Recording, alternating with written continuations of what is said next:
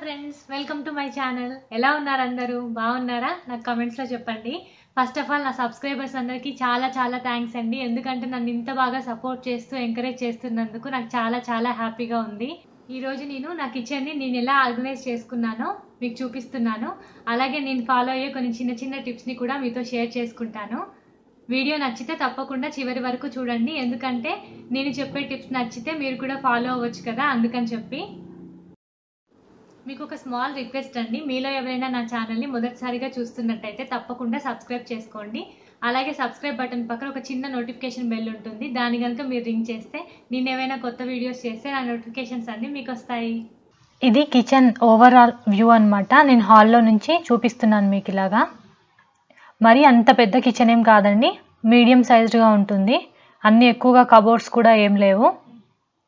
Just మేము ఇక్కడ టెంపరీగానే ఉంటున్నాం కాబట్టి అన్ని ఎక్కువ వస్తువులు కూడా ఏం కొనుక్కోలేదు.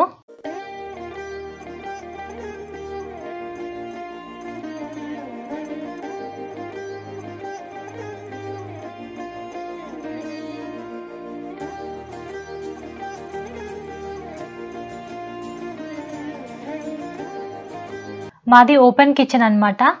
మీకు వీడియోలో చూస్తే రెండు సైడ్లు మాకు ఎంట్రన్స్లు ఉన్నాయి. హాల్ నుంచి ఒక ఎంట్రన్స్ ఉంటుంది, ఇంకొక సైడ్ మీకు ఫ్రిడ్జ్ వైపు కూడా ఇంకొక ఎంట్రన్స్ కనిపిస్తుంది కదా. ఫస్ట్ నేను కిచెన్ కౌంటర్ టాప్ ఎలా పెట్టుకున్నానో చూపిస్తున్నాను. ఇక్కడ ఇది ఎల్ షేప్ ఇచ్చారనమాట మాకు. ఇక్కడ నేను ఒక బాస్కెట్ పెట్టుకున్నాను. వాష్ చేసుకున్నవి గిన్నెలు అవి ఉంటాయి కదా, ఇవి ఇందులో వేసుకోవడానికి అని చెప్పి ఇక్కడ నేను పెట్టుకున్నాను. షింక్కి పక్కనే దీన్ని పెట్టాను నేను.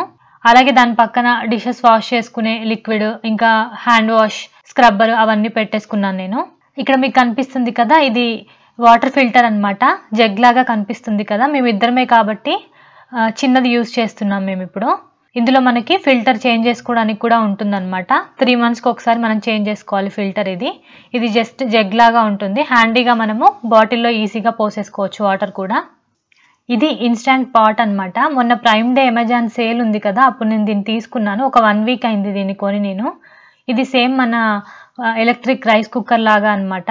కాకపోతే దీంట్లో ఆప్షన్స్ అనేవి చాలా ఎక్కువగా ఉంటాయి. ఇది మనకు pressure cooker come electric rice కుక్కర్గా use చేసుకోవచ్చు అనమాట. మనం మామూలుగా ప్రెషర్ కుక్కర్ యూజ్ చేస్తాం కదా ఇంట్లో, ఇది ప్రెషర్ కుక్కర్ లాగా పనిచేస్తుంది, మనకి ఎలక్ట్రిక్ రైస్ కుక్కర్ లాగా కూడా పనిచేస్తుంది అనమాట. ఇంకా దీంట్లో మనకి చాలా ఆప్షన్స్ ఇచ్చారు. స్టీమ్ చేసుకోవచ్చు, పెరుగు కూడా తయారు చేసుకోవచ్చు. ఇక్కడ మాకు వాతావరణం చాలా చల్లగా ఉంటుంది కదా, సో ఇడ్లీ పిండి, దోశ పిండి అలాంటివి వేసుకున్నప్పుడు త్వరగా పులియవన్నమాట అవి. అలాంటివి కూడా మనం దీంట్లో పులియబెట్టుకోవచ్చు. మనం మామూలుగా రైస్ని నానబెట్టుకుని కుక్ చేసుకుంటూ ఉంటాం కదా, దీంట్లో మనం అది కూడా సెట్ చేసుకోవచ్చు అనమాట. రైస్ పెట్టేసి ఒక 15 minutes మనం సెట్ చేసామనుకో, 15 minutes తర్వాత ఆటోమేటిక్గా అది ఆన్ అయ్యి అదే ఆఫ్ అయిపోతుంది అనమాట. నాకైతే చాలా నచ్చేసింది ప్రోడక్ట్. నేను నా ఫ్యూచర్ వీడియోస్లో దీన్ని ఎలా యూజ్ చేయాలో కూడా మీతో షేర్ చేసుకుంటాను. ఇంకా స్టవ్ పక్కనే నేను ఆయిల్ క్యాన్ని పెట్టుకున్నాను. నేను స్టీల్ది యూజ్ చేస్తున్నాను. ఆయిల్ క్యాన్ మనకి బాగా జిడ్డు పట్టిపోతుంది కదా, అది క్లీన్ చేయాలన్నా కూడా చాలా కష్టంగా ఉంటుంది. అందుకని చెప్పి దీనికి నేను ఒక సాక్స్ని, నేను కొత్త సాక్స్ని యూజ్ చేశాను. ఇక్కడ ఒక సాక్స్ని తీసుకొని కింద పార్ట్ కట్ చేసేసి దీనికి ఇలా పెట్టాను అనమాట. ఇలా పెట్టుకోవడం వల్ల మనకు ఆయిల్ క్యాన్ అనేది త్వరగా జిడ్డు పట్టదు. మనకు కావాలనుకున్నప్పుడు ఇది తీసేసుకొని వాష్ చేసేసి మళ్ళీ పెట్టేసుకోవచ్చు. టిప్ నచ్చితే మీరు కూడా ఫాలో అవ్వండి. అలాగే ఇక్కడ నేను ఒక చిన్న రోల్ పెట్టుకున్నాను. ఎప్పుడైనా జింజర్ గార్లిక్ పేస్ట్ అలా దంచుకోవడానికి, ఇంకా టీలో వేసుకుంటాం కదా అల్లం, అలాంటివన్నీ మనం దీంట్లో దంచుకోవచ్చు కదా, అందుకని చెప్పేసి నేను దీన్ని పక్కనే పెట్టుకున్నాను. ఇంకా ఇక్కడ నేను నైఫ్స్, నేను యూజ్ చేసే పీలర్స్ అలాంటివన్నీ కూడా ఇక్కడే ఆర్గనైజ్ చేసుకున్నాను. ఇది వెజిటేబుల్ చాపర్ లోపల బ్లేడ్ అనమాట. అది చాలా షార్ప్గా ఉంటుంది. మీరు ఎవరైనా యూజ్ చేస్తుంటే అది జాగ్రత్తగా సైడ్కి పెట్టుకోండి. జస్ట్ ఇలా టచ్ అయినా కూడా హ్యాండ్ కట్ అయిపోతుంది. దీని కింద కనిపిస్తున్నాయి కదా మీకు గ్లాసెస్, ఇవి నేను మెజర్మెంట్కి యూజ్ చేసే గ్లాసెస్ అనమాట. దోశ పిండి, ఇడ్లీ పిండి, ఇంకా రైస్, ఇంకా కందిపప్పు ఇలాంటివన్నీ నేను వీటితోనే మెజర్ చేస్తూ ఉంటాను. అందుకని చెప్పి ఇవి కూడా నేను ఇక్కడే పెట్టుకున్నాను. స్టవ్కి రైట్ సైడ్ నేను ఆయిల్స్ పెట్టుకున్నాను అనమాట. ఇక్కడ మీకు స్టీల్ కంటైనర్ కనిపిస్తుంది కదా, దీంట్లో నేను మనం డీప్ ఫ్రై చేసినప్పుడు కొద్దిగా ఆయిల్ మిగులుతుంది కదా, ఆ ఆయిల్ని నేను ఈ స్టీల్ కంటైనర్ స్టోర్ చేస్తాను అనమాట. ఈ ఆయిల్ని నేను దోశలు ఇంకా చపాతీలు చేసినప్పుడు పైన టాపింగ్ లాగా యూజ్ చేస్తాను. మనం డీప్ ఫ్రై చేయడానికి యూజ్ చేసిన ఆయిల్ని మళ్ళీ డీప్ ఫ్రైకి యూజ్ చేయొద్దు. అది మన హెల్త్కి అసలు మంచిది కాదు. ఎందుకంటే దాంట్లో కొలెస్ట్రాల్ పర్సంటేజ్ అనేది మళ్ళీ మనం రీహీట్ చేయడం వల్ల ఇంక్రీజ్ అవుతుంది. అందుకని చెప్పి నేను డీప్ ఫ్రై చేసిన ఆయిల్ని ఇలా సపరేట్గా తీసి పెట్టుకుంటాను. దాన్ని మళ్ళీ మనం యూజ్ చేసే ఆయిల్తో ఎప్పుడూ కలపొద్దు. ఇంకా పక్కన మీకు కనిపిస్తుంది కదా, ఇది oil sprayer, olive oil sprayer అనమాట. దీంట్లో నేను ఆలివ్ ఆయిల్ని వేసి పెట్టుకున్నాను. ఇది నేను దోశలు ఏవైనా టాపింగ్స్ చేసుకున్నప్పుడు వాటికి యూస్ చేస్తూ ఉంటాను. ఈ ఆలివ్ ఆయిల్ స్ప్రేయర్ గురించి కూడా నా ప్రీవియస్ వీడియోలో చూపించాను కదా, నేను లింక్ డిస్క్రిప్షన్ బాక్స్లో ఇస్తాను, ఎవరికైనా కావాలంటే చూడండి. అలాగే నేను రోజు కుకింగ్ చేసుకోవడానికి ఈ ఆలివ్ ఆయిల్ని యూస్ చేయను, వేరే ఆయిల్ని యూస్ చేస్తాను. మనము రోజువారీ కుక్ చేసుకునే ఆయిల్స్ కూడా ఎప్పుడు ఒకే బ్రాండ్ని యూస్ చేయకండి. ఆయిల్స్ని కూడా 2 months వన్స్ 3 months వన్స్ అలా మారుస్తూ ఉండండి. ఎందుకంటే ఒకటే విటమిన్ మనకు వస్తూ ఉంటుంది, మనం మార్చుకుంటూ యూస్ చేస్తూ ఉండాలి ఆయిల్స్ని కూడా. ఇప్పుడు నేను కబోర్డ్స్ ఒక్కొక్కటి ఓపెన్ చేసి చూపిస్తున్నాను. ఈ కబోర్డ్లో నేను దేవుడిని ఒక సైడ్ పెట్టుకున్నాను. మాకు దేవుడు కానీ సపరేట్ ఏమీ ఇవ్వలేదు, అందుకని చెప్పి నేను దీంట్లోనే పెట్టేసుకున్నాను. మీకు ఇక్కడ పైన దేవుణ్ణి పెట్టిన దగ్గర పైన వుడ్కి మీకు ఫాయిల్ పేపర్ కనిపిస్తుంది కదా స్టిక్ చేసి, అది నేను ఎందుకు పెట్టానంటే నార్మల్గా మనము దీపం పెట్టినప్పుడు ఆ పొగకి పైన చెక్క అనేది కొంచెం నల్లగా అవుతుంది కదా, అలా అవ్వకుండా ఉండాలి అంటే మనం ఇలా ఫాయిల్ పేపర్ని పైన స్టిక్ చేయడం వల్ల అది హీట్ని అబ్జర్వ్ చేస్తుంది, కాబట్టి పైన వుడ్ అనేది మనకు పాడవకుండా ఉంటుంది. టిప్ నచ్చితే మీకు యూజ్ అవుతుందంటే తప్పకుండా ఫాలో అవ్వండి. అలాగే పైన నేను గ్లాస్వి మైక్రోవేవ్ సేఫ్ పైరెక్స్ సెట్ పెట్టుకున్నాను ఒక 2, ఇంకా పక్కన కొన్ని ఫాయిల్ పేపర్స్ పెట్టాను. పైన నేను ప్లాస్టిక్వి ప్లేట్స్ అవన్నీ పెట్టేసుకున్నాను. నెక్స్ట్ దీంట్లో నేను టీ కప్స్ పెట్టుకున్నాను. దీని వెనుక కొన్ని స్టీల్ గ్లాసెస్ ఉన్నాయి. పైన దాంట్లో పైరెక్స్ సెట్ పెట్టుకున్నాను. ఈ కబోర్డ్ అంతా నేను గ్లాస్ వేర్ అన్నీ పెట్టేసుకున్నాను. నెక్స్ట్ దీంట్లో నేను గ్రాసరీస్ అన్నీ ఇలా పెట్టుకున్నాను. మినపప్పు, కందిపప్పు, పెసర్లు ఇలాంటివన్నీ ఇందులో పెట్టుకున్నాను. నేను ఇక్కడికి వచ్చాక పెద్దగా స్టోరేజ్ చేసుకోవడానికి ఏమీ కొనలేదండి, ఎందుకంటే మేము ఇక్కడ పర్మనెంట్గా ఉండము అని చెప్పా కదా, మళ్ళీ మేము ఇక్కడ నుంచి వచ్చేటప్పుడు అన్నీ ఇక్కడ పడేసి రావాలి, అందుకని చెప్పి ఎక్కువగా ఏం కొనలేదు. ఓన్లీ ఈ కబోర్డ్లో కనిపిస్తున్నాయి కదా రెడ్ కలర్ క్యాప్ ఉన్న బాక్సెస్, ఓన్లీ ఈ సెట్ మాత్రమే నేను ఇక్కడ కొన్నాను. నెక్స్ట్ దీంట్లో కనిపిస్తున్న కంటైనర్స్లో ఏవి నేను కొన్నవి కాదు, మనం ఫుడ్ ఏవైనా కొనుక్కున్నప్పుడు మనకు వస్తాయి కదా ఆ బాక్సెస్ అన్నీ నేను ఇలా స్టోరేజ్ కంటైనర్స్గా పెట్టుకున్నాను. ఇక్కడ మీకు కనిపిస్తున్నాయి కదా, ఇవి నేను ఐస్ క్రీమ్ పర్చేస్ చేస్తే వచ్చాయన్నమాట. ఈ బాక్సెస్ అన్నీ ఒకేలాగా ఉన్నాయి కదా, అందుకని చెప్పి పైన నేను ఒక స్టిక్కీ నోట్లో లోపల ఏమున్నాయి అని రాసి పెట్టేసుకున్నాను. పైన మీకు కనిపిస్తున్న వైట్ కలర్ బాక్సెస్ ఏమో కర్డ్కి వస్తాయన్నమాట. మీకు నా ప్రీవియస్ వీడియోలో కర్డ్ ఇక్కడ ఇలా బాక్సెస్లో దొరుకుతాయి అని చెప్పేసి మీకు చూపించాను కదా, ఆ కర్డ్ బాటిల్స్ అనమాట ఇవి. అవి కూడా అన్నీ ఒకేలాగా ఉన్నాయని చెప్పి నేను ఇలా వాటి పైన రాసి పెట్టేసుకున్నాను.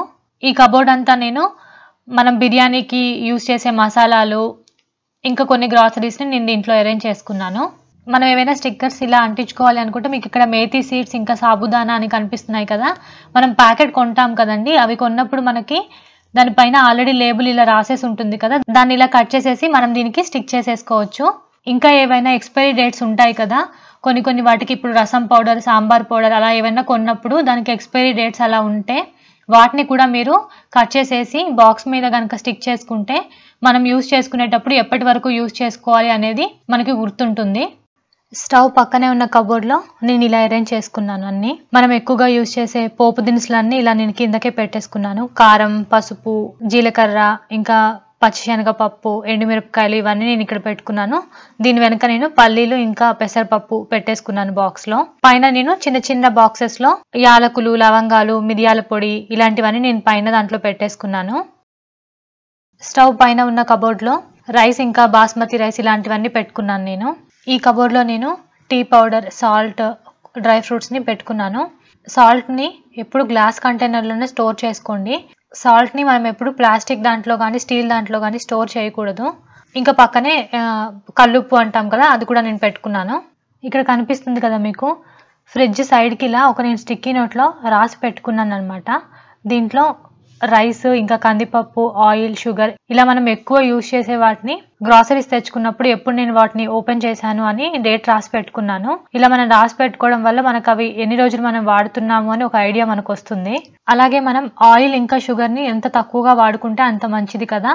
ఇలా రాసి పెట్టుకోవడం వల్ల మనం ఆయిల్ని ఎన్ని డేస్ యూజ్ చేస్తున్నాం అనేది తెలుస్తుంది, కాబట్టి నెక్స్ట్ టైం మనము దానికన్నా కొన్ని ఎక్కువ రోజులు వాడుకోవడానికి ట్రై చేయొచ్చు. ఇంకా నేను ఇలా ఫ్రిడ్జ్ హ్యాండిల్కి నా యాప్రాన్ని పెట్టుకున్నాను. నేను కిచెన్లో ఖచ్చితంగా యాప్రాన్ని యూజ్ చేస్తూ ఉంటాను. ఫ్రిడ్జ్ పైన నేను ఇలా ఆనియన్స్ వేసుకొని ఒక బాస్కెట్లో పెట్టుకున్నాను. అలాగే పక్కన నేను పేపర్ కనిపిస్తుంది కదా, దాని కింద చపాతీ చేసుకునేటప్పుడు మనం పొడిపిండి వేసుకుంటాం కదా, అది నేను ఒక బాక్స్ లో వేసి పెట్టుకున్నాను. పేపర్ ఎందుకంటే మనం చపాతీ చేసుకునేటప్పుడు కింద పిండి అంతా పడుతూ ఉంటుంది కదా, మనం పేపర్ వేసుకొని చేసుకోవడం వల్ల పిండి అనేది కింద పడకుండా పేపర్ లోనే పడుతుంది కాబట్టి మనం క్లీనింగ్ కి ఈజీగా కూడా ఉంటుంది. అందుకని చెప్పి నేను పేపర్ ని బాక్స్ పైన పెట్టుకున్నాను. ఆనియన్స్ పక్కనున్న బాస్కెట్ లో నేను వెల్లుల్లిపాయలు పెట్టుకున్నాను.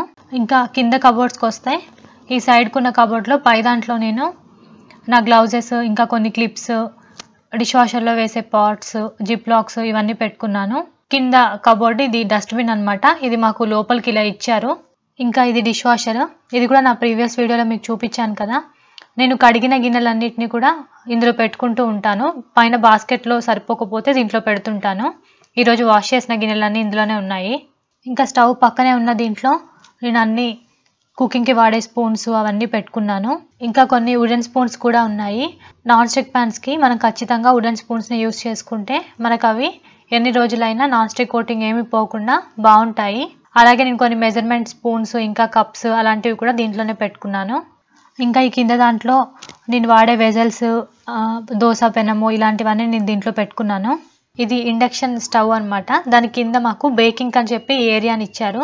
ఇక్కడ మీకు కనిపిస్తుంది కదా నాప్కిన్. నేను కిచెన్లో నాప్కిన్ని కంపల్సరీ దగ్గరలో పెట్టుకుంటాను. మనం ఏమైనా హ్యాండ్స్ వాష్ చేసుకున్నప్పుడు కానీ అలా మనకు యూజ్ అవుతుంది. ఇంకా ఈ బేకింగ్కి ఇచ్చిన దీంట్లో కూడా నేను నాన్ స్టిక్ ప్యాన్స్ అన్ని ఇలా పెట్టేసుకున్నాను. ఇంకా ఇది కూడా బేకింగ్ చేసుకోవడానికి ఇచ్చింది అనమాట. దీంట్లో కూడా నేను నాన్ స్టిక్ ప్యాన్, కేక్ చేసుకునేది, ఇంకా టిష్యూ రోల్స్ ఇలాంటివన్నీ పెట్టుకున్నాను. ఇంకా ఈ సైడ్కి ఇలా ఒక టేబుల్ లాగా ఇచ్చారనమాట. దీని మీద నేను కుక్ చేసుకునే డిషెస్ అన్నీ పెట్టుకున్నాను. ఈ సైడ్కి 2 బాస్కెట్స్ కనిపిస్తున్నాయి కదా, ఫ్రూట్స్ అవి వేసుకోవడానికి ఈ బాస్కెట్స్ పెట్టుకున్నాను. నేను ఈరోజు ఏమేమి కుక్ చేశానో చూపిస్తున్నాను. రైస్, ఇంకా ఇందులో గోంగూర పప్పు చేశాను. ఇది బెండకాయ ఫ్రై అనమాట. బెండకాయ ఫ్రై నేను 2 టైప్స్ చేశాను. ఒకటేమో డీప్ ఫ్రై చేశాను క్రిస్పీగా. ఇది ఇంకొక ఫ్రై అనమాట. ఇది నార్మల్గా నేను పాన్ ఫ్రై చేశాను. ఇంకా ఈ కబోర్డ్లో నేను ప్లేట్స్, ఇంకా కొన్ని బౌల్స్ ఇలాంటివన్నీ అరేంజ్ చేసుకున్నాను. ఇలా గోధుమ పిండి, ఆయిల్, ఇంకా గ్రాసరీస్ తెచ్చుకుంటాం కదా, అవన్నీ మనం బాక్సెస్లో ఫిల్ చేసుకున్న తర్వాత మిగిలిపోయి ఉంటాయి కదా, అవన్నీ నేను ఇలా కింద అరేంజ్ చేసుకున్నాను. ఇక్కడ కనిపిస్తున్నాయి కదా, ఇవి కూడా కర్డ్ కొంటే వచ్చిన డబ్బాలే అనమాట. వీటిలో కూడా నేను కొన్ని గ్రాసరీస్ని పెట్టుకున్నాను. సైడ్కి నేను ఒక బాక్స్ లాగా పెట్టాను కదా, దీంట్లో నేను డబ్బాల్లో వేసుకోగా మిగిలినవన్నీ ఇలా క్లిప్స్ పెట్టేసుకొని పెట్టుకున్నాను. ఇంకా ఈ సైడ్కున్న కబోర్డ్స్లో నేను స్పూన్స్ అన్నిటిని ఇలా ఆర్గనైజ్ చేసుకున్నాను. కింద కబోర్డ్స్లో అన్నీ నేను వాడుకునే వెజల్స్ అవన్నీ పెట్టేసుకున్నాను. ఇదండి కబోర్డ్స్ దూరం నుంచి ఓవరాల్ వ్యూ ఇలా ఉంటుందన్నమాట.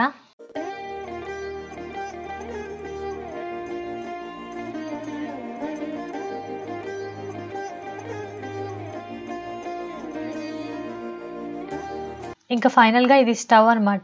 ఇది ఇండక్షన్ స్టవ్. ఇక్కడ టైం కూడా డిస్ప్లే అవుతుంది, మీకు కనిపిస్తుంది కదా. ఇప్పుడు ఆఫ్టర్నూన్ మాకు 1:30 అయింది. దీనిపైననే ఓవెన్ కూడా ఇచ్చారు. మీకు కనిపిస్తుంది కదా ఇక్కడ లైట్.